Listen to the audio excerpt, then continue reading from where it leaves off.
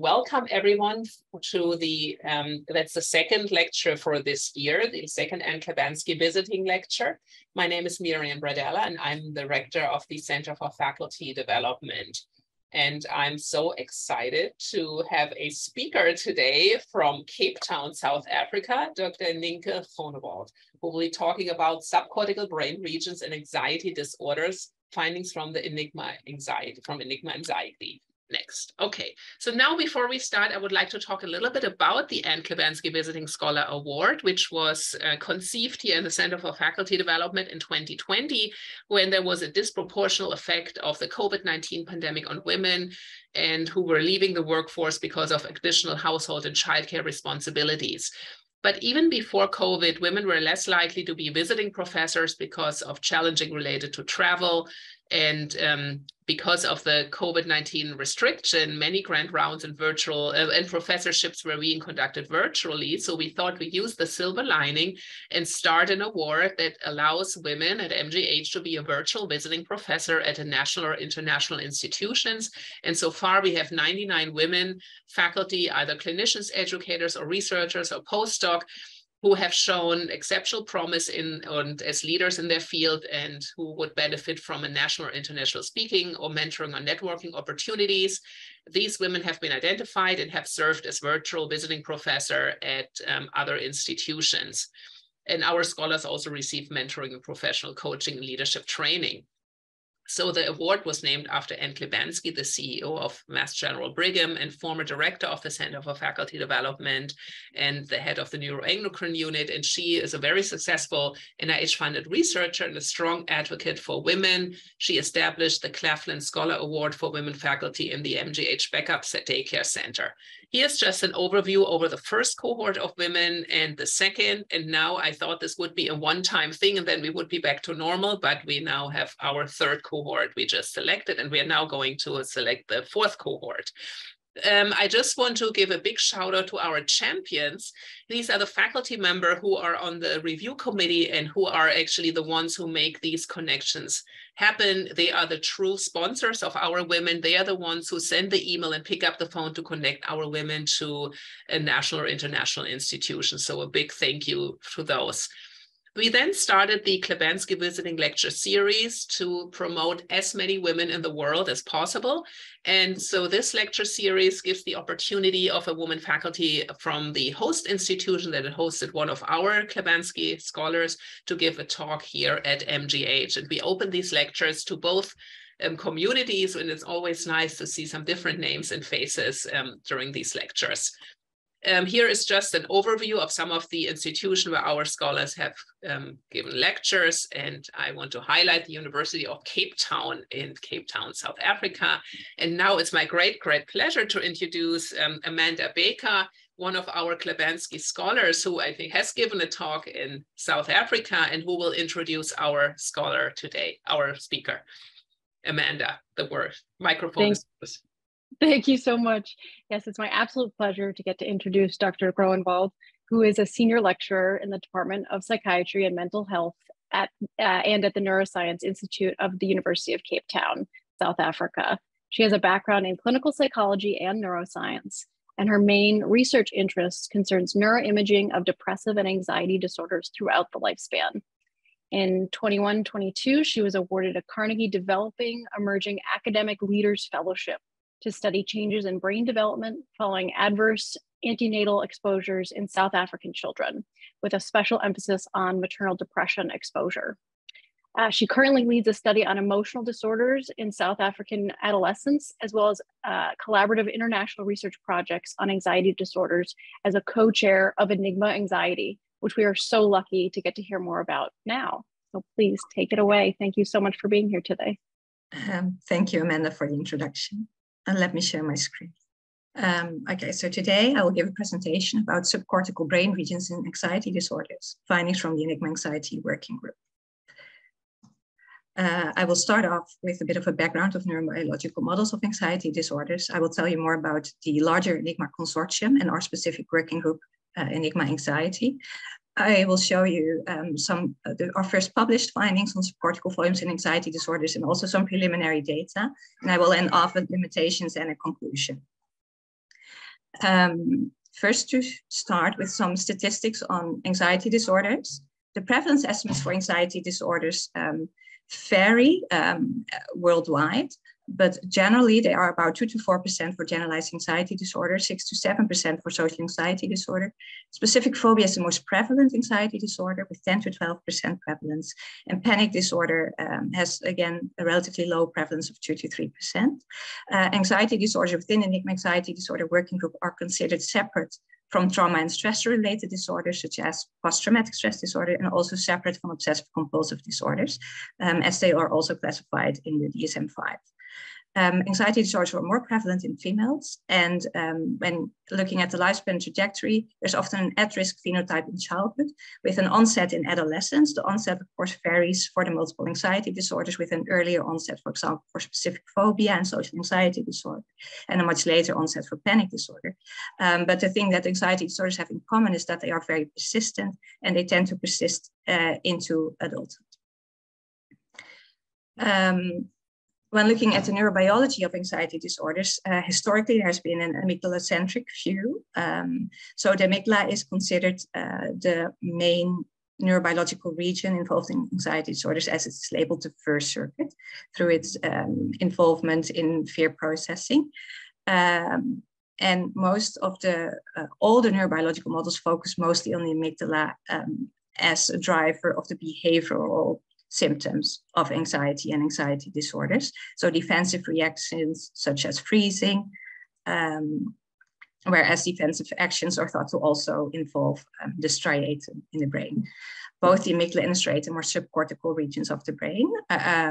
However, in more recent neurobiological models of anxiety disorders tend to also involve more cognitive processing, which is thought to be mediated by cortical systems. And in addition, a cognitive assessment is also thought to be driven by the bed nucleus of the stria terminalis, especially regarding uncertainty processing. So there is a distinction being made in literature between fear, which is more behavioral, and anxiety, which is more cognitive. And this is also a way to look at the individual anxiety disorders differently, as they all lie on this axis of fear and anxiety, with especially generalized anxiety being a very cognitive anxiety disorder. However, the neurobiology of anxiety disorders is much wider than only the amygdala and the striatum. Here we present an overview of the literature, and this classification is based on Duval 2015, but we have relabeled the regions that are highlighted in this article to be more in line with the ENIGMA streams. Anatomical classifications. So here in the left panel, you see subcortical regions that are implicated in anxiety disorders, and they are labeled as either sensory processing regions, for example, the thalamus, emotion processing regions. Here we see the amygdala, but also the striatum, and then emotion modulation regions, amongst others, the hippocampus. In addition, you see cortical regions that are highlighted. In the center, you see the brain in the medial view.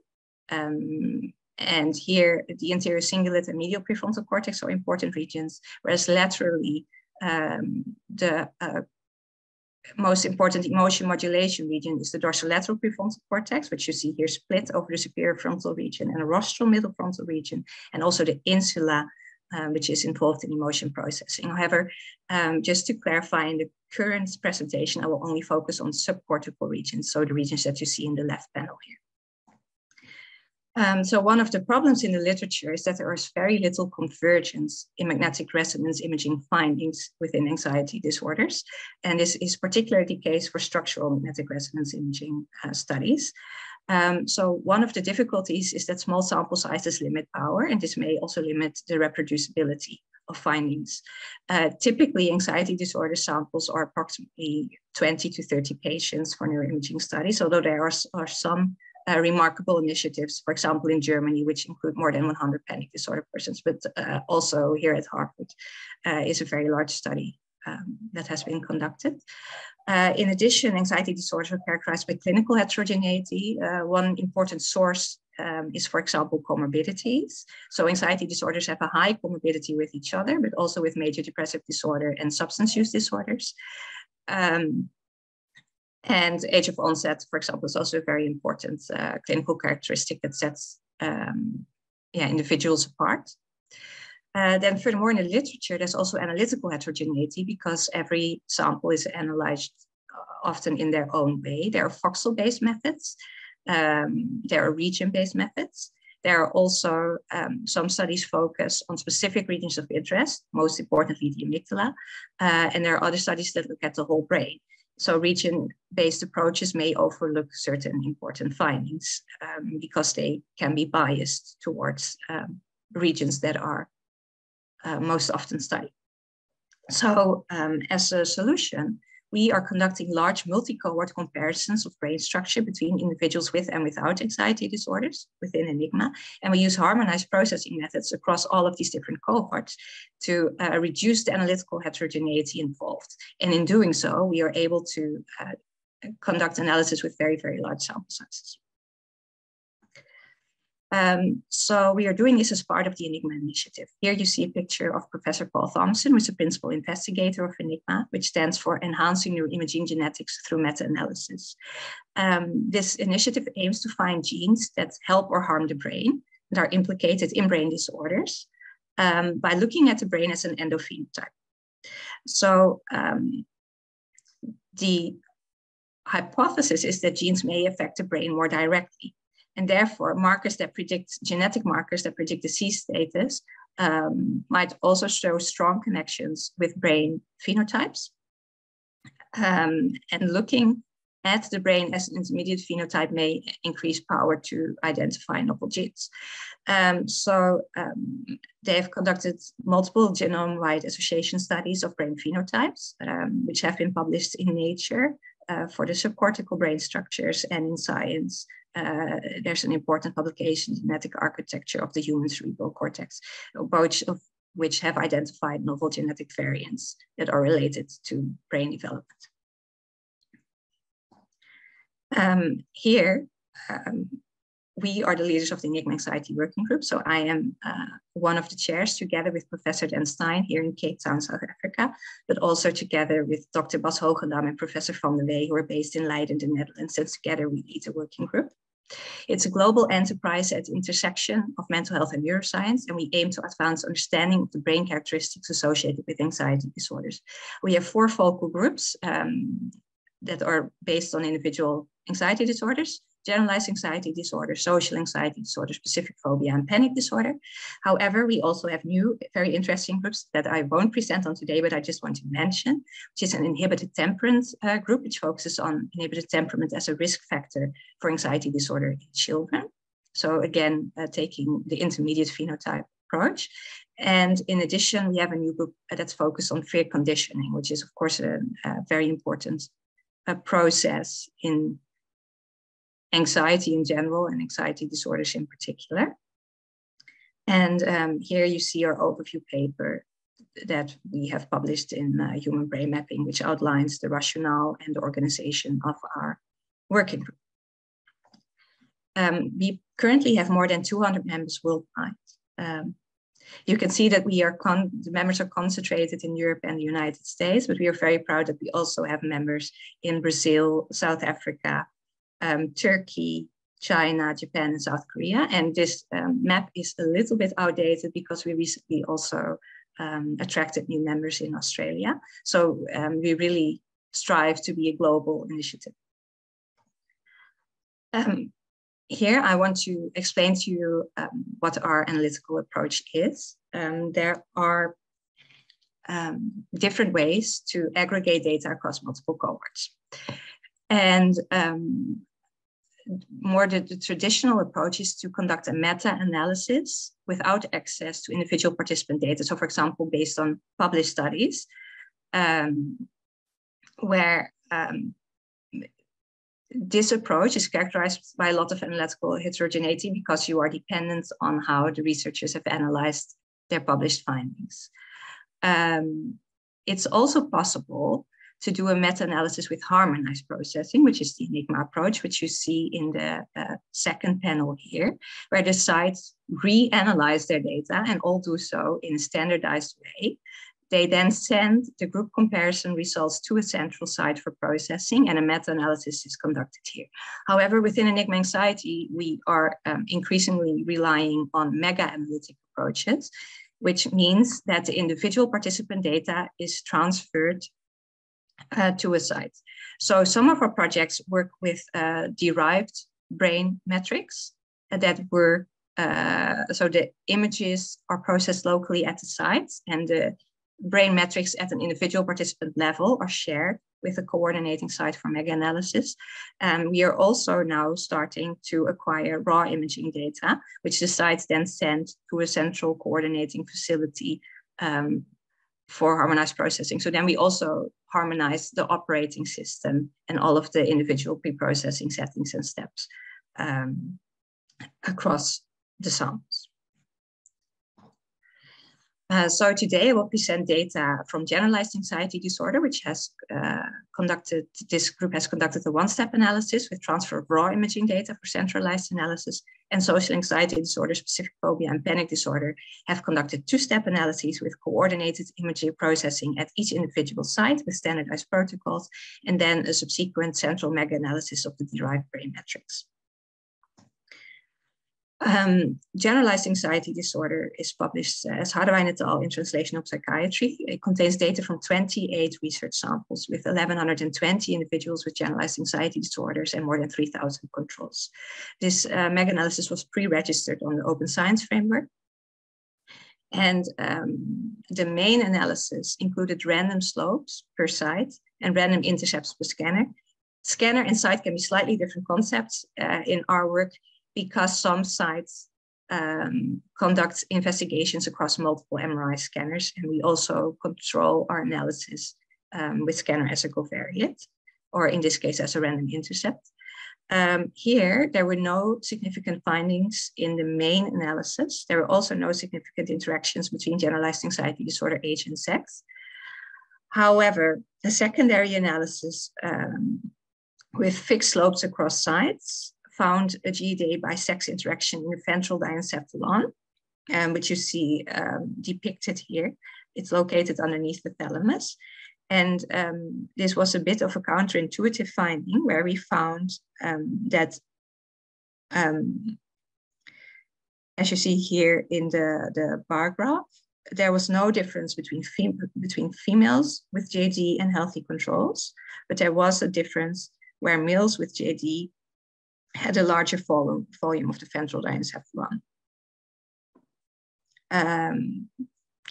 This was significant after comparison for multiple corrections. I must say that in this article, multiple corrections comparison was relatively strict, because it was family-wise error correction that was conducted across all possible comparisons that were conducted in the article by means of permutation.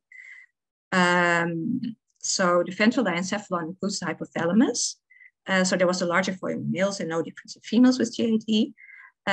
This was, as I explained, a bit unexpected, because previous studies of generalized anxiety disorder and anxiety severity have showed smaller and not larger volumes. We did find a gender difference, so perhaps larger volumes were found with samples with predominantly female patients, and we found our finding in male patients. And there also is regional variability within the ventral diencephalon that can perhaps account for the different findings. Our findings are in line with the gender paradox hypothesis, which says that the less frequently affected sex may manifest more severe features of the disorder. There's some support for this idea from structural connectivity studies in anxiety disorders. Unfortunately, we do not know whether there are differences in the ventral diencephalon for the other anxiety disorders that we are investigating, because it's not included in the ENIGMA pipeline that was used for these disorders. So that is something that remains to be determined. Then the social anxiety disorder paper was published just now, actually this month, in Molecular Psychiatry. We included data from 37 research samples with 1,120 individuals with social anxiety disorder and more than 2,500 controls. And we conducted a mega-analysis on 14 volumes with random intercepts per scanner. We also tested the model with a random slope, but this did not fit our data better than the model, a model without random slope, so we chose a more parsimonious model here. And what we also did is that we separated the regions into left and right hemispheres. We observed a social anxiety disorder by age interaction for the left putamen, which survives correction for multiple comparisons. And therefore, we separated our sample into adults and adolescents with a split at 21 years of age. And we found very little differences between adolescents with social anxiety disorder and controls, and more pronounced differences for adults with social anxiety disorders versus controls. And we saw a nice bilateral pattern of a smaller bilateral putamen volume and a larger bilateral pallidum volume, which is adjacent to the putamen in adults only with social anxiety disorder. And I think it's quite striking here that the age interaction was only significant for the left putamen, but the pattern is very similar across all of these four structures. So the putamen, by functional imaging research, has been implicated in reward processing and reward processing deficiencies in anxiety disorders. In the context of social anxiety disorder, this may reflect an intense desire to avoid failure in social contexts.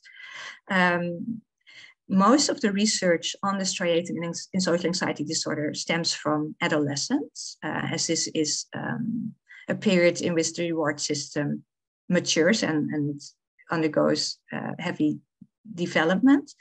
But we only saw it in structural findings only in adults. So we think there might be a possible link with persistence of social anxiety disorder symptoms into adulthood. This might also explain why we see this interaction with age, which was also with age as a continuous measure. There are some data linking this to inhibited temperament and familial social anxiety disorder, which suggests a possible endophenotype. However, there are some conflicting findings in the literature as well, and we believe that regional variability in the basal ganglia complex deserves further investigation. I also want to mention some secondary analysis that we did. We also looked at comorbidities and age of onset, and we did find a smaller left amygdala volume in participants with social anxiety disorder, but only those with comorbid anxiety disorders, which is interesting, especially because, this might be linked to genetic load. We did previously also identify a genetic overlap between anxiety disorders and amygdala volume. And in addition, we found a small right hippocampus volume, but only in patients with a very early age of onset of social anxiety disorder. This again was more pronounced in adults with an early onset, which also suggests a link perhaps with duration of illness or disease persistence. Then to show the results for the specific phobia group, this was the largest investigation that we've conducted with 43 research samples, almost 1,500 individuals with specific phobia and almost 3,000 controls. Here, for social anxiety disorders, we separated between the left and the right hemispheres because there is some evidence of lateralized involvement of the amygdala. However, this is less the case for specific phobia. So here, the regions were combined, and what you see here is the summed volume across the left and the right hemisphere. So this is a mega-analysis on 7 bilateral volumes and intracranial volume with random intercepts per scanner. And here, interestingly, we see a very similar pattern as for social anxiety disorder, where there is a larger pallidum and a smaller putamen volume. In addition, there was also a smaller bilateral hippocampus volume and nucleus accumbens volume in specific phobia. When separated into adults and adolescents, we do see that the findings are a bit stronger in adults, specifically for the pallidum, similar to social anxiety disorder, but here the diagnosis by age interaction was not significant. This article is presently still under review, so these are preliminary data. The basal ganglia complex is not typically implicated in specific phobia, so the findings contrast with, again, an amygdala-centric literature. We see similarities in findings to social anxiety disorder, but not generalized anxiety disorder, which might suggest that these brain differences are more typical for a phobia phenotype. There is a possible link with persistence of specific phobia symptoms into adulthood. And again, the regional variability deserves further investigation. Here, the clinical subgroup analysis showed that subcortical findings were mainly driven by animal phobia and not by blood injection injury phobias. However, it must be noted that the blood injection injury phobias also had a much smaller sample size. Then the findings for panic disorder by Han et al. This is in preparation for submission. Here we have data from 37 research samples with more than 1,100 individuals with panic disorders and more than 3,000 controls. Here the left and the right hemispheres were again separated. So we have 14 subcortical volumes with random intercepts per scanner, similar to the SAD analysis that I showed previously. But the findings are very different. We find a smaller volume in the bilateral caudate and also in the right thalamus in panic disorder versus controls.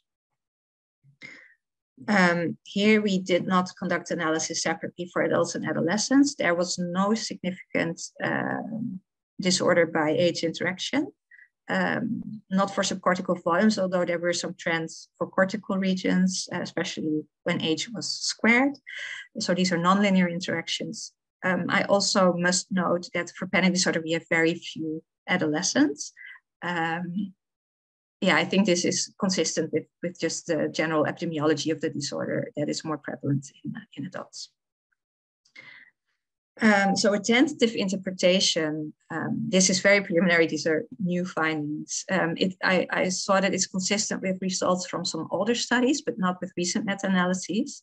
And the thalamus has been implicated in sensory processing, as I highlighted before in the neurobiological model section. And the caudate is implicated in the motor output of the basal ganglia system, which is also interesting in the context of panic disorder.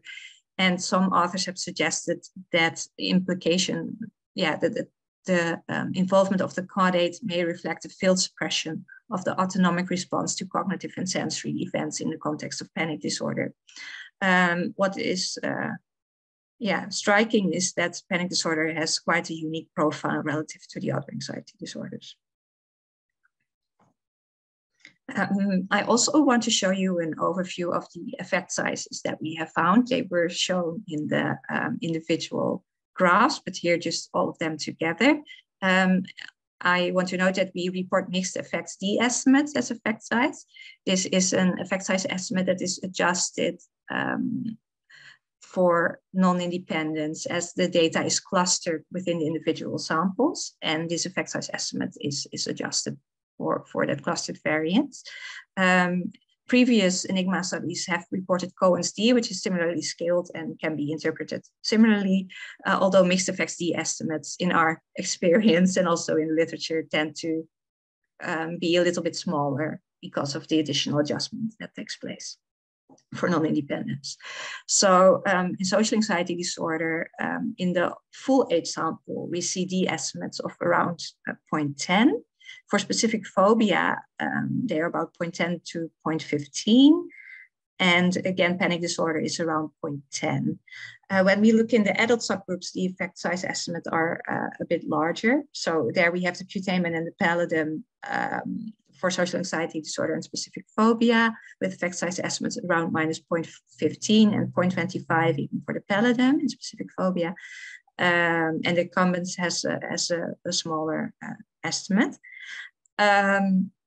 So taken together, these effect sizes for anxiety disorder are somewhat comparable in magnitude to those observed in previous ENIGMA studies of anxiety-related conditions such as OCD, PTSD, and MDD.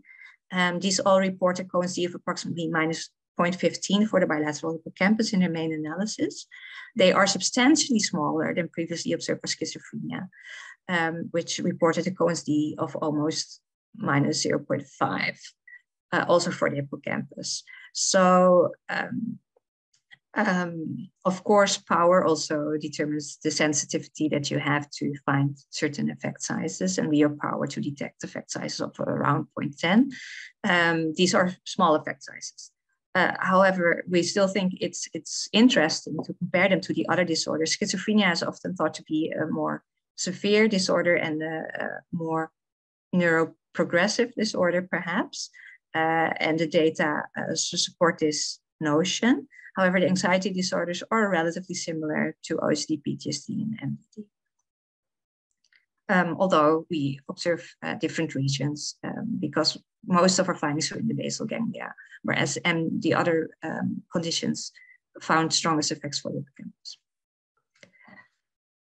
So there are some limitations to our work. Although we do our best to harmonize processing across all of the different samples, there is some remaining methodological heterogeneity. This has to do with data acquisition. So data was conducted on scanners with different field strengths. For example, most of the data was acquired on 3 Tesla, but some on 1.5 Tesla. Different scan sequences were used in the different scanners. And also not all sites used the same version of FreeSurfer. In our working group, we mainly use 5.3 and 6.0 so far. Furthermore, we are a little bit dependent on how the sites have acquired and collected their data, and variables are inconsistently collected across samples. So we do have data on symptom severity, but in a much smaller sample. And we have analyzed these according to the different severity measures. So we do have quite a bit of data on the state trait anxiety inventory and on the back depression inventory, for example. But we haven't found strong associations with symptom severity at all. But unfortunately, we also have less power in these analyses. Limitations of the source data sets also apply to our aggregated data sets. So most of these samples have conducted cross-sectional comparisons, and there might be some selection biases, especially for clinical samples versus population samples. Most of the samples included are clinical samples. Here I present to you only the volume of subcortical regions. So we have not looked at cortical morphology yet, although these results are coming. And we also do not report results on brain function, which may show different results. We strongly feel that longitudinal research is needed to delineate the trajectories of volumetric alterations in the different anxiety disorders. To confirm whether these volumetric differences that we see are stable over time in specific subgroups. So for example, there could be a specific subgroup of social anxiety and specific phobia patients that have very persistent symptoms from the outset, and it also showed the most pronounced findings, and that the subgroup that remits has much less neurobiological differences. It's also possible that these differences newly emerge following critical stages of development, so after 21 years of age or after adolescence. It's also possible that the differences that we see aggravate with longer illness duration. So some of our analysis showing age interactions and associated with early age of onset are suggestive of the latter, but we cannot give any strong answers on this because of the cross-sectional nature of our data. Then I would like to tell you about the future directions. I already mentioned the cortical projects that we are starting. We are also starting to look into resting state fMRI. Here I will lead the social anxiety disorder investigation, but we are also conducting investigations for the other anxiety disorders, and we are planning a big cross-disorder comparison as well. In addition, I supervise 2 PhD students that are going to conduct analysis in ENIGMA-Anxiety. One is now currently investigating brain aging in anxiety disorders. So again, focusing on the neurodevelopmental nature of the brain differences. And another one has an interest in subtyping of anxiety disorders, and she wants to see if she can classify the different anxiety disorders based on multimodal neuroimaging data, making use of deep learning. So these are projects that are now really starting. In addition, in the further future, we hope to also conduct imaging genetic studies of anxiety disorders. But before we can do that, we still need to aggregate the genotyping data across all of our cohorts. But we do have quite a bit of genotyping potential, where approximately 50% of our samples have genotyping data available. So the ENIGMA-Anxiety Working Group is a global enterprise at the intersection of mental health and neuroscience. We aim to advance understanding of the brain characteristics associated with anxiety disorders. Our collaboration so far has revealed subtle differences in volumes of subcortical brain regions in anxiety disorders. So we found a larger ventral diencephalon in males with generalized anxiety disorder. We found smaller putamen and larger pallidum volumes in adults with social anxiety disorder and specific phobia, whereas individuals with panic disorder showed a smaller coded nucleus and also a less robust finding in the thalamus. There are also clinical sources of heterogeneity. For example, comorbid anxiety disorder was identified in the Social Anxiety Disorder Project. We provide an inclusive, multidisciplinary research environment that we hope will continue to inspire new avenues of research across the globe. I want to give many thanks to the people at ENIGMA Central that support our work. So the principal investigator, Paul Thompson, and also his larger team, which includes Neda Jahanshad and Sophia. Also the leaders of the anxiety subworking groups. I should especially mention Dr. Pine at the NIMH, who leads the Generalized Anxiety Disorder and Resting State projects. Dr. Hilbert and Luken at the University of Berlin, and who lead the specific phobia subgroup. And also Dr. Gayani at Leiden University. He moved from Amsterdam to Leiden, who is the leader of the panic disorder subgroup. And of course, also all of our members who contribute data, because this would not be possible without them. If you are interested and want to hear more, if you want to become a member, please send us an email. So you can reach me at the email address listed here, or the co-chair, Janne-Marie Bas-Hogendam from Leiden University. Thank you very much for your attention. Great, this was fantastic. Thank you. Really, I learned so much. Amanda, you're going to lead our Q&A because you're much more qualified to do this than me.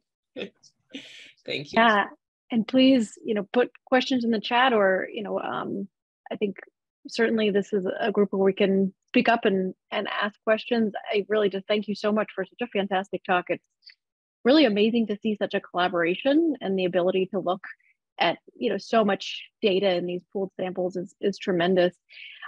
I'm gonna ask a question first, if that's okay, which is I certainly understand the benefit of looking by diagnostic criteria, but also think this is such an opportunity to look across this huge pool of anxiety diagnoses, as well as other diagnoses, and kind of let the structural and functional neurohypotheses be the way to kind of divide things up. I know you mentioned like a cross disorder in the future directions. Is that something that you're planning?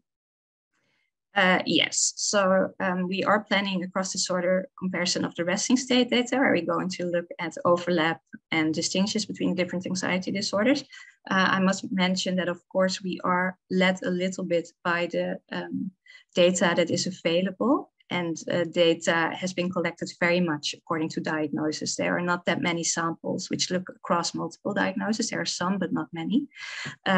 We also have an idea to look at subtyping that's more data-driven.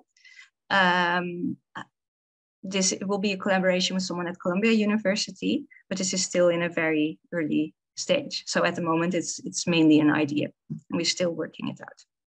Yeah. Fantastic. I'll stay tuned. Do folks have other questions?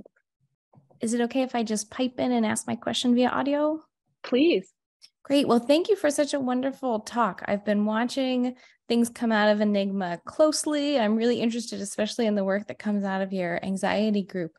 I think it's really interesting that you're looking too at subcortical regions. I look a lot at subcortical regions for OCD. And it's interesting because the ENIGMA OCD group found some subcortical activation, but in the adults, but not in the kids. So it's interesting that you're finding it then in the anxiety group. Is there going to be much collaboration between the OCD and the anxiety group? I know it's always kind of back and forth. Are those separate? Are those together? But there's so much diagnostic overlap. And now you're seeing activation, similar regions that we often see in OCD. So is there any kind of future collaboration between those groups there?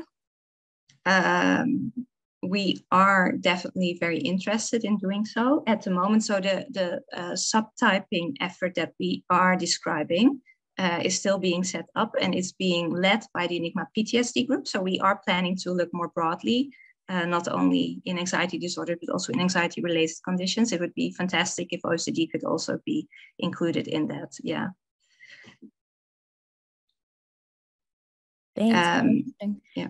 And just as a follow-up, in terms of, I know you said you're limited by what data is collected, and you had talked about adults. In some cases, you were able to split that out to adolescents. Are they also going to be able to look at pediatric anxiety cases? Yeah, that's a great question. We are definitely interested in that.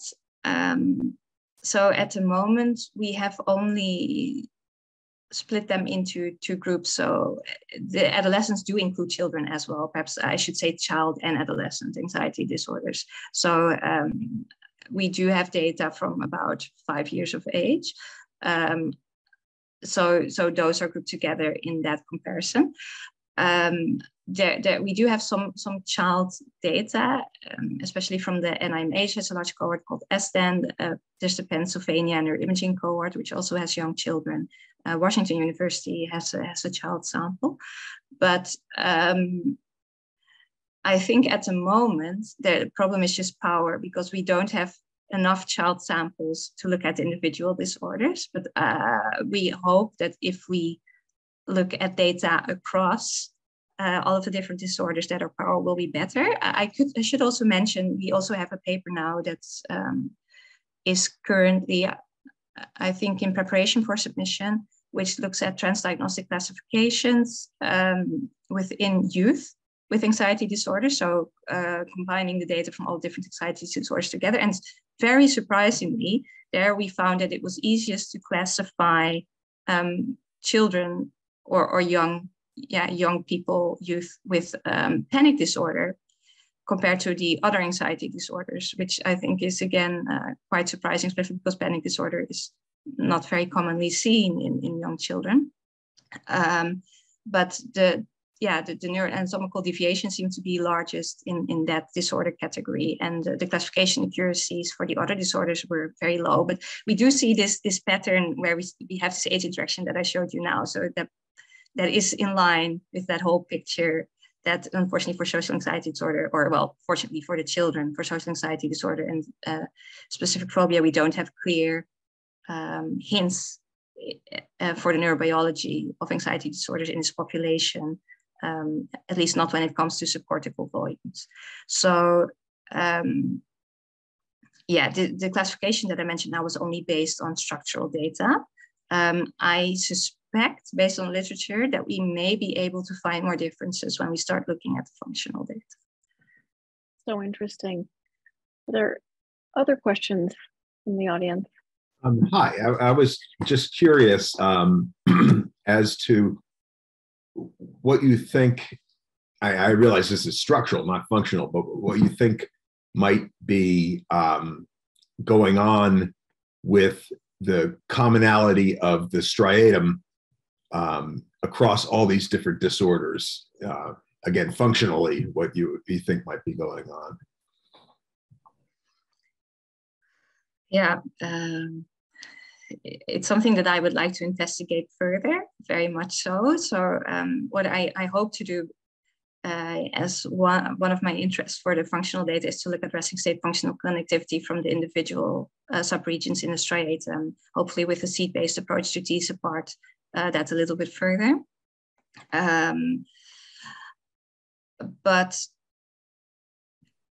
yeah, so for social anxiety disorder, the interpretation is perhaps a little bit easier when it comes to reward processing deficiencies, in the sense that social interactions are not perceived to be as rewarding as they are in people without social anxiety. And that also perhaps the drive, the motivation to engage in social interaction is lower in participants with social anxiety disorder. So yeah, I think speculating, I think could be perhaps a lower drive to engage.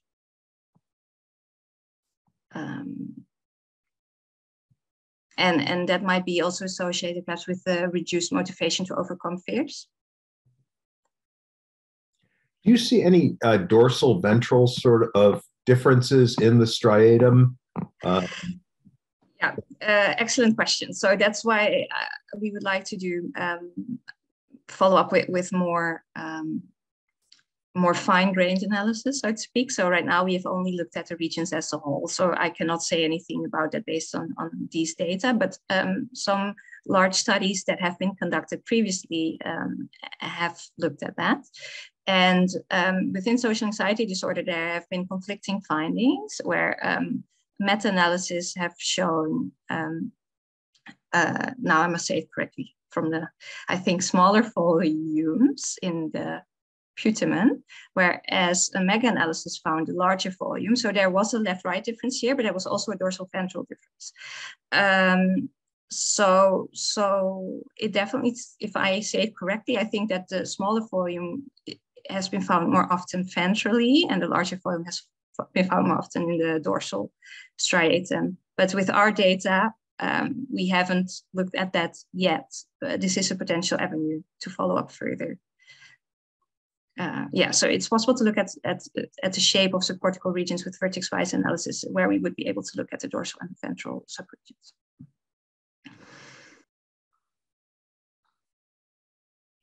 Do any of your contributors use 7T images? Is that becoming more common? I know their scanners are. Yeah, the scanners are there, but in our data, it's very rare. So this is not really a factor in our analysis at the moment. Perhaps we will see more of that as we go forward. So we are, of course, our analysis are based on historic cohorts. So many of the participating samples have been collected several years ago, sometimes even more than 10 years ago. So we aggregate everything together, and there are some cohorts with ongoing data collection that are adding. So we're continuously sort of adding data, so that should become more common in the future. One other quick question: are you looking at DTI at all at fiber tracts? We are planning. Well, we are working on one DTI project in social anxiety disorder, but unfortunately, I cannot report on any results from that yet. So within the larger ENIGMA group, there are many DTI initiatives, and there are DTI protocols for standardized processing. But at the moment, these have not yet been taken up in our working group. We have decided to first focus on the resting state functional connectivity. I think because the functional literature in anxiety disorders is very interesting. This is where our main interest lies at the moment, and perhaps in the future we will also focus on tractography. Wonderful, so interesting to hear this, the enormous sample size. Yes, so there are enormous possibilities, but aggregating the data is also very time consuming. So we are also a little bit inhibited, restricted by our capacity to run projects, but and perhaps it's a good place to say that now that I have the opportunity to present, we very much welcome plans for analysis from researchers. So if you have a very interesting project in mind, you're most welcome to contact us and see if you can run a project with our data. Data sharing is contingent on approval by all of the individual principal investigators of the original samples, of course, but you can write an analysis plan and present it in the group. Do you communicate with the NIMH data archive group? That's right. A lot of yes has ended up there, and given the requirement nowadays for always submitting that data to the archives. Yes, so that is a wonderful resource. Dr. Daniel Pine at the NIMH is one of our key collaborators, and he does facilitate data sharing across the NIH, and we do draw from several repositories. So that is one of them. There are also other repositories that we can draw data from if our collaborators deposit their data in the repository. There's one additional question in the chat I just wanted to draw your attention to as well, which says here, are the brain volumes age independent? No, they are not. So all of the analysis that we have presented here are adjusted. So maybe I should have explained this earlier. They are generally adjusted for sex and age, and we also adjust for interactions between sex and age, and then also often for nonlinear interactions between sex and age. So there's an extensive age correction that has been applied to these findings. So as I explained, we did see social anxiety disorder by age interaction. So the social anxiety disorder related volumetric differences are only seen in adults with social anxiety disorder. Whereas for specific phobia, there was not a clear significant interaction, although there was a trend for them to be more pronounced in adults. For panic disorder, there was no age interaction observed. Is there a lingering remaining question out there? Well, thank you so much. This is so wonderful, and it's such tremendous work and such a huge collaboration and team effort. It was fantastic. Really, really impressive. And thank you. Wonderful. Yeah, the comments in the chat. Thank you so much. And it was a pleasure to have you all the way from South Africa. And thank you so much for having me. I very much appreciate the opportunity, and it's a great pleasure to present to you all. Beauty of Zoom technology. Thank you. Yes. Thanks everyone for joining. Bye. Bye-bye.